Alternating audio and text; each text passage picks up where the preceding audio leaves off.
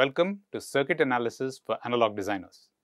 My name is Shanthi Pavan and I'm a professor of electrical engineering at the Indian Institute of Technology in Madras. Why is this course relevant? Well, to motivate the need for a course like this, we don't need to look further than our pockets and reach for our phones.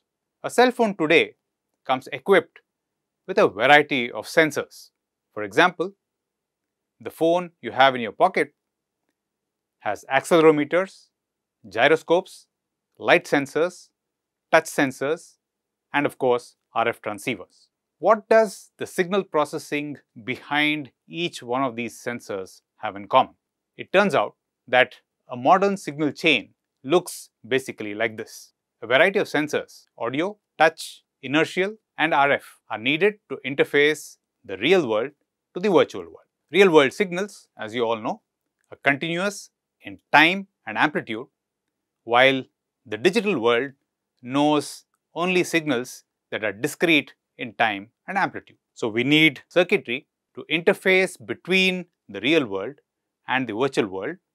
And how does that interface circuitry look like? You need amplifiers to take small signals and make them larger. You need filters to be able to remove interference and noise. And you need analog to digital converters that convert the filtered signal into digital form. On the actuator front, the discrete time and amplitude signal that's produced by the DSP has to be converted into a signal that's continuous in time and amplitude, and that's done by going in reverse, namely a digital to analog converter, a smoothing filter, and driver amplifiers. The job of an analog circuit or IC designer is to basically design these blocks and engineer these systems in as efficient a manner as possible. To show you an example of the role of filters played in signal chains, here is a typical example of an RF signal chain. The desired signal is extremely small, as shown in this picture, but that by itself is not a problem.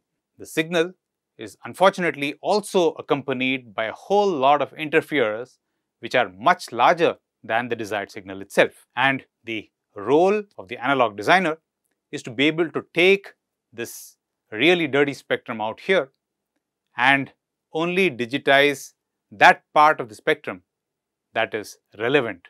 The aim of this course, therefore, is to give the student or the designer the mathematical tools needed to analyze and design analog circuits and systems. It is predicated on the fact that knowledge without context is useless. So, what we'd like to build here is on concepts that you've probably already seen in parts in your earlier classes. But in this course, they will be placed in context and you will know why it is important for you to know these things. Who should take this course?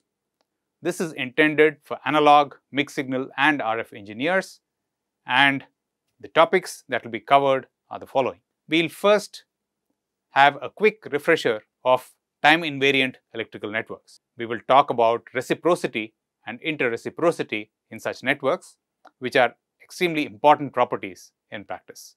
We will then make something useful with these network elements, namely analog electronic filters. We will then discuss the important issue of noise in linear time invariant circuits and networks. A good understanding of noise is important because noise limits the smallest signal that can be discerned in an electronic system.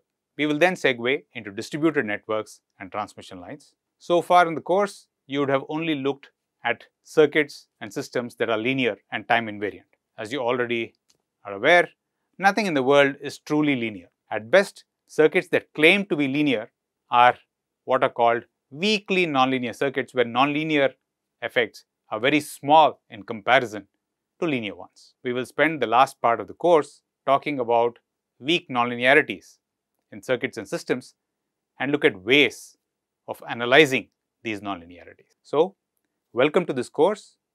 I hope you will have as much fun in this course as I did when I was recording this material. Thank you.